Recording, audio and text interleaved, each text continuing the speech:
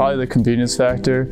I love being able, because classes, and then I also do track and field. So it's easy to get to the dining hall. If I have to run back and I forgot something before practice, that's easy.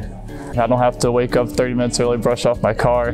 That's the biggest thing. I can just walk 5 minutes. I can still roll out of bed 10 minutes before class and get there on time. I like the social aspect. I like to talk. I like to be with people. You can meet way more people than if you just lived off of campus. I feel like if I wasn't living on campus my first year here, I would not know nearly as many people.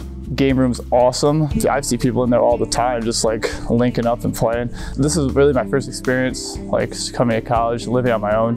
So like learning to do like basic things like laundry, or to like plan out your day and do stuff without people telling you what to do exactly when, is a good step in the right direction. If you're just coming to school, absolutely live on campus.